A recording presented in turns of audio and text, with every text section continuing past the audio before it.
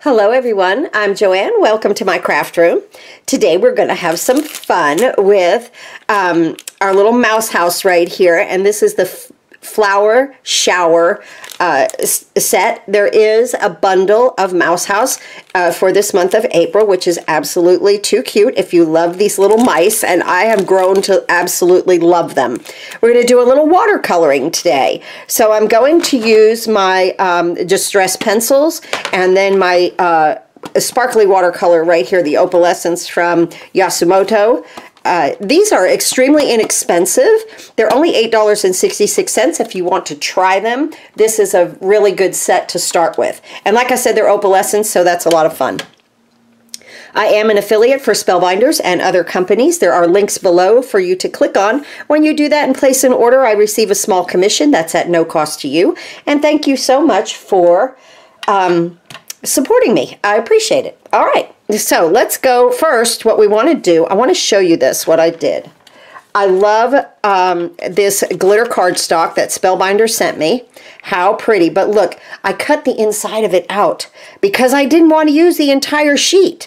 So I cut it at 5.5 by 4 1/4. Then I took a rectangle die and I cut the center of it out so that I could use that for other projects. And then here's my watercolor paper. What size did I cut this at? This is a 5 by 3 3/4, and it will fit right here, and you'll never know that I cut that out. Isn't that wonderful? That's a great way to save paper. Or you could cut any kind of a shape out from the inside, but you kind of want to do that so that, because you really don't need that entire piece, okay? You just kind of need a frame of it, okay? Let's go ahead and attach this to our project, to our card base. The card base is 8.5 by 5.5, scored at 4 1/4. I use Nina White cardstock. I get it on Amazon. That's also linked below for you. And let's go ahead and add a little bit of glue here. And put it on our card front. I hope you guys are doing well with all of these pretty April releases. Remember, if you are a member of the club, now they do an early release for club members. If you do any kind of a club through Spellbinders, let me make sure that I've got, oh, I was upside down there, right? That happens. Not that it would matter putting this on, but it would matter putting my image on. Okay, so here's this, okay, just like that. So they do an early release a day early for club members, and I post that over on my Facebook page. I do all the advertising on my Facebook page. I don't have 10,000 subscribers yet, so it's hard to advertise on YouTube. So, but that's where I do all of that type of advertising. So you'll want to follow me there. There's a link below for that. Just click on it and follow me on that Facebook page. I'm going to take these wonderful Distress Watercolors pencils. I absolutely love this. This is set number 6. I got it at scrapbook.com. I'm going to use a mini MISTI also. The black one is back in stock at scrapbook.com. I want to say that before I forget. And I'm just going to use a blue and then my green right here. And watch what I'm going to do here to make this background. I'm going to take my blue pencil and I'm just going to scribble. You can make it as light or as dark as you want. And remember, every time you do this, it's going to come out a little bit different. So I'm just going to do that about 2/3 of the way down. I'm going to take my green, come down into here.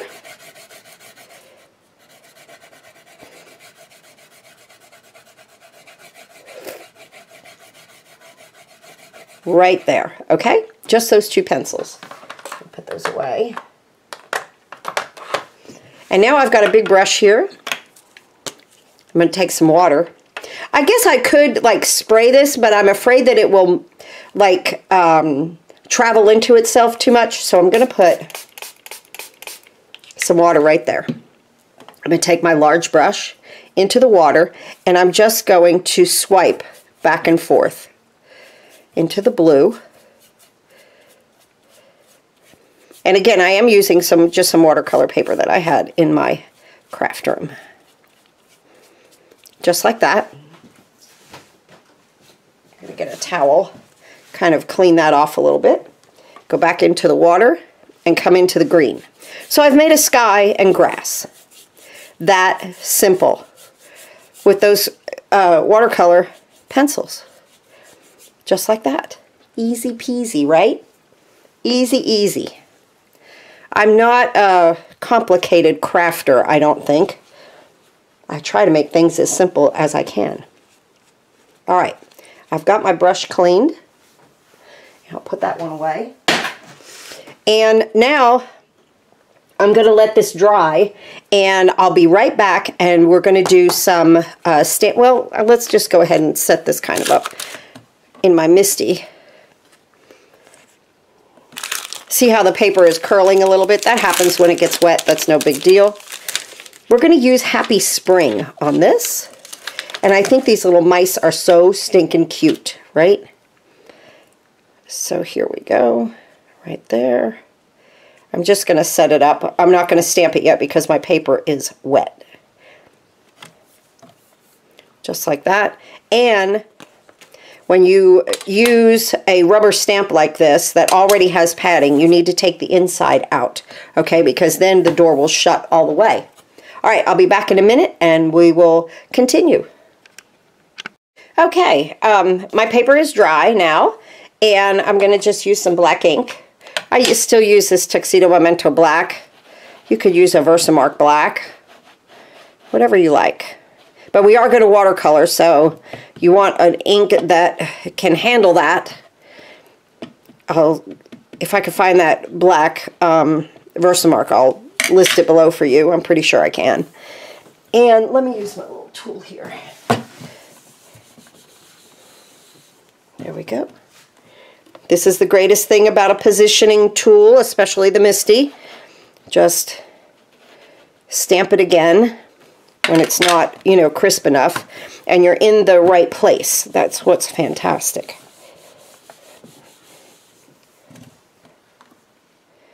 Let's make sure I've got all my ink off. This little guy down here. I think we're good. I like it. Okay, let's remove this, and let's do Happy Spring right here in this corner. Just right there. Hopefully we'll get that straight, just like that. Looks good to me. And we'll stamp. And one more time, I think, just to make it a little bit bolder. Nice. You don't want to stamp it too much because you could get it, you know, like a blob, and you don't want that. So just as crisp as you can get it, and that's perfect. These little round magnets don't come with the MISTI. They're from another tool that I have, and I just needed more magnets, so I just use those also over here. And then I use it on my other tool. Also, I have a positioning device from, what is it? We Are Memory Keepers, I believe it is. So I just, there we go, just like that. Put these aside. Okay, now let's go ahead and start to color. Now these little guys are just as sweet as can be. All Mouse House is just as cute as could be. I'm just going to take a little squirt of water here, and we're going to do a little watercoloring. And I am new to watercoloring. I'll probably say that for a while, that I am new to watercoloring. I'm going to use this purple right over here to do my flowers.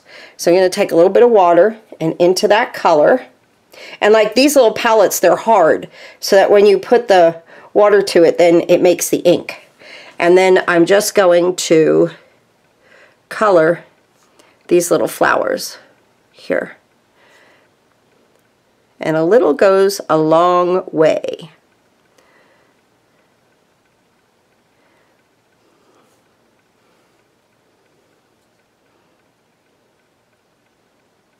I have found a love for watercoloring, which I'm shocked, because it does take a little bit of time, but look at how pretty that looks.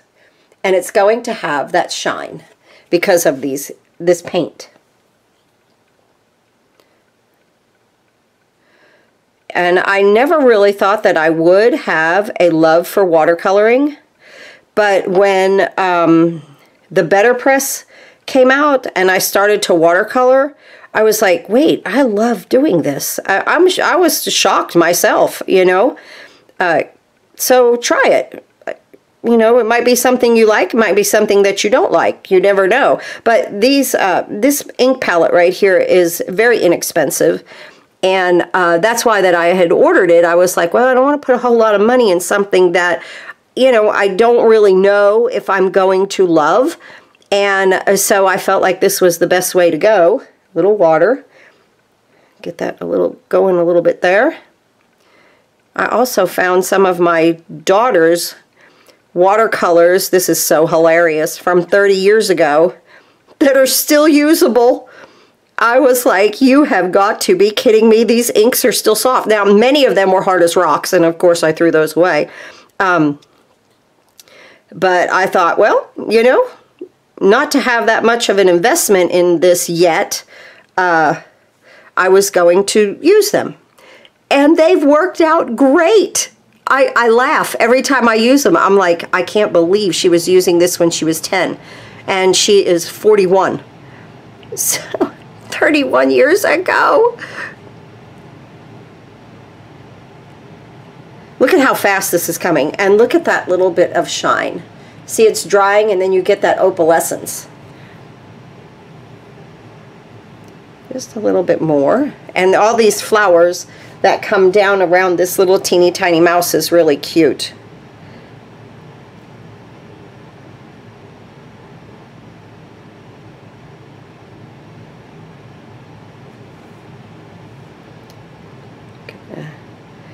And there's something about watercoloring is that it does not have to be perfect. There's something about it that when it kind of bleeds out, that it even makes it look that much better. I'm just going to get these little guys in here.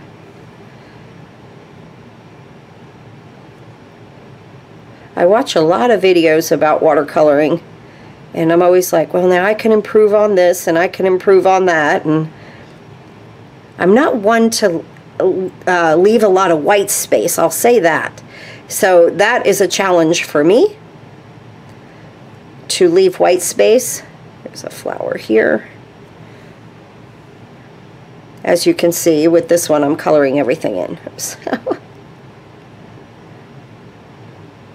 And you know, you might want to do your mice a different way. But I'm trying to show in these videos just different ways to color with this collection. There's a flower here, and there's one here. There we go. And there's a flower here. And one teeny tiny one there. Look at how far that went, that it was on my brush. Very, very stinking cute. Really, really adorable. So then I just wash my brush off in my water. And I just take my cloth, clean it up, add more water when I'm going to change color. That's what's really nice about doing something like this, because it's an easy transition. Now let's do our greenery, and I think I'm going to use this one up here, this green up here on this one, just because it's very green. And I'm going to come in here and just kind of color this up. You can always add more color, okay? Just by grabbing some more paint. Not any more water, just grab some more paint, and then you can just make it a little bit darker. This whole bundle in here. I think there's a little paw right in there.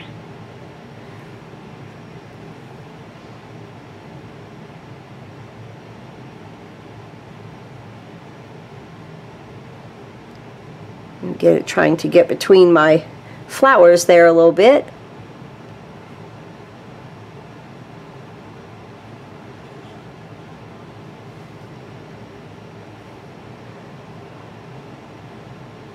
See how I do here. These are little. The little twigs.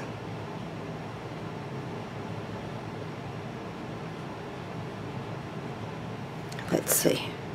Kind of like to hold it up here to the camera because then I can look through and see where I'm at. That's nice.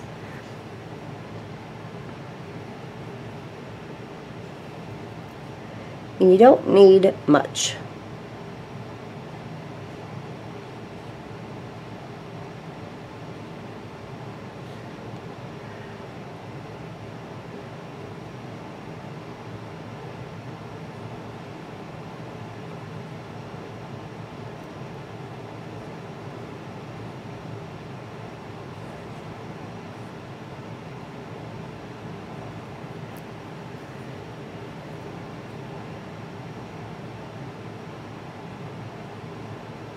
There we go. I think we're good to go with that. Go over here just a little bit more. Okay. All right, and clean it up. And let's see. Let's use this little pink for its face and ears. And, you know, I have a background on here, so, you know, the colors might change just a little bit. But that's okay. Still cute. So we'll do his little face. And we have sparkly mice.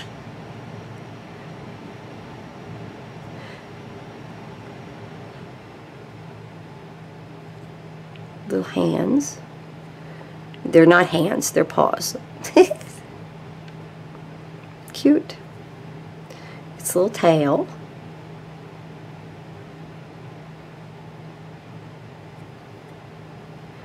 Feet. Paws. I guess they are feet. Okay, now take a look at that. It almost gives it like a silvery look. Cute. This little paw.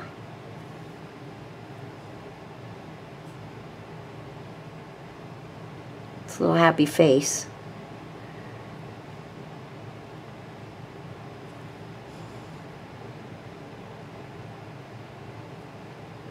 But with our background green, it's kind of making this ink interact a little bit. I think we're good on that. Fast process, right? Let's go ahead, and I want to do its little nose here in my favorite pink right up here. You can see it's my favorite pink. I'm already to the bottom, right? So I want to do its little tongue. And then its little nose right there. And that will dry, and then it'll dry a little darker. And let's see, let me get some of that off of there. Let's do its little ear right here. And we'll make this a little bit darker in the ear. On this guy, I didn't do that on my other card, and I looked and I was like, let me just go ahead and shade that just a little bit in the ears. Okay?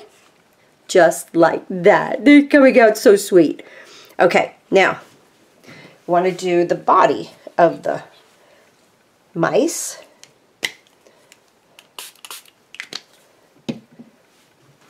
And I'm going to use, let's see, what color did I use? I think I used this brown over here. I was saying in another video, I make my cards and I post them for Spellbinders.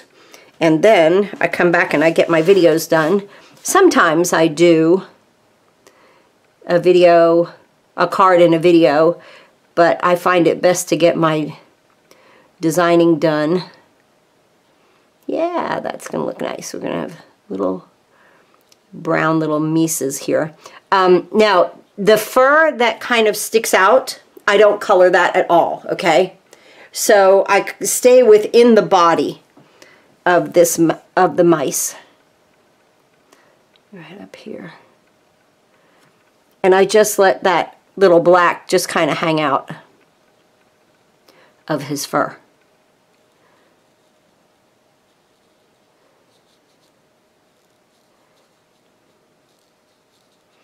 Just like that. Oh my goodness. I'm not adding any much more water. Don't really need to. Come up around this little guy, and we're almost done with this card. We're going to put it together. I appreciate you hanging in here, watching me color. Look at that. Oh my goodness. These little mice are so stinking cute. I just think they're just, I love Mouse House. I'm getting a really nice collection of stamps from Mouse House, so I really appreciate that. Okay, there we go. And now, due to the fact that this is glittery, I'm going to use my Spellbinders inline adhesive for this card because of the wet glue. It sticks, but it takes a hot minute to dry, and I really think that the inline does better on a glittery surface. So I'm going to place this right there at that edge.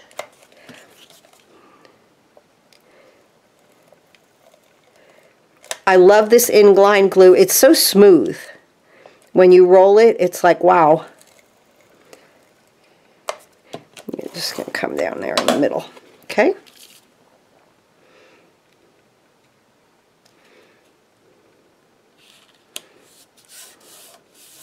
I had gotten a sample pack of this with the foam dots, the foam adhesive squares, and I just loved it. I wanted to try it, so I tried the sample pack. It really, and I am hooked on this. So here this is, just like that. Let's go ahead and let's see, what have I got? I've got some stones left here. We'll use these. I'm trying to use these up. I'll post some crystal mix though for you. That's my favorite. I just ordered 4 packs of crystal mix yesterday, actually, because it is my favorite and I don't want to run out. 3 there, and we'll get a medium right here and a small.